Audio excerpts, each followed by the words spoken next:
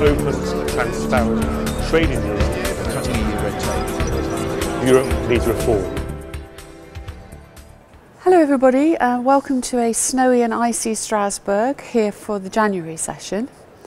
January session has been dominated by talk of Brexit, as ever, as all the press, and I can certainly tell you that it's the buzz around Strasbourg. Interestingly, we had a very short visit this week from David Lidington, the Europe Minister, and really not coming to see we British Conservatives, but having been invited by the German CDU, so that's Angela Merkel's party, to come and talk to their MEPs who have now come out very strongly and they're supporting the UK staying in the EU and very vigorously. So governments are obviously talking with them. I'm delighted that they're supporting the UK in this way. It's interesting to see, though, they need to put their money where their mouth is and support our Prime Minister on his demands. And we're told that we're on track for that to come through in the February Council. I'm hoping that that will be the end to the negotiations and we can get on with the referendum, because I know, certainly from all of the correspondence I'm having from constituents, that everybody wants to see this resolved one way or the other, whatever side of the argument you're on, so that we can get on with life post-referendum. Here in Strasbourg, for me personally, it's been a really interesting week, because you'll all recall that way back 2012, 2013, I was working very hard on the reform of the Common Agricultural Policy.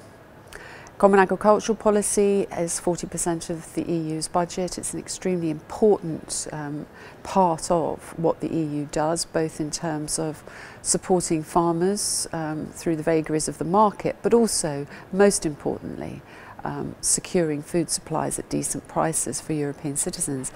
And one of the things that we were most concerned about was the new rules around greening. That means making farmers responsible for the environmental health and well-being of the land.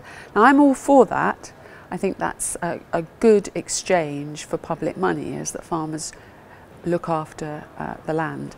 And every farmer I meet agrees with that. It's really how you do it, and it's the proportionate or disproportionate way in which penalties are levied if mistakes or genuine errors are made. And just to give you a small example, if you calculate the position, say, of a couple of trees on your land when you put in your application, you could be deemed as being in breach of the rules, and you could have your application severely diminished. You could have the amount of money you are paid cut by up to a half. Now, we've always argued that that's disproportionate. Of course, if farmers were serial offenders on this, then the penalties should go up. But to make one very small mistake or one small error on your record keeping, and then to have your entire payment withdrawn, is completely wrong. And I'm very happy to say that the Commissioner Hogan, this week has told members of Parliament that he is now bringing in a new system, which is one that we suggested during CAP reform but didn't make the cut. But he has now put that back on the table and is going to push it through, something known as the yellow card system. So that means farmers would get a warning. They would not get the disproportionate fine on a first offence.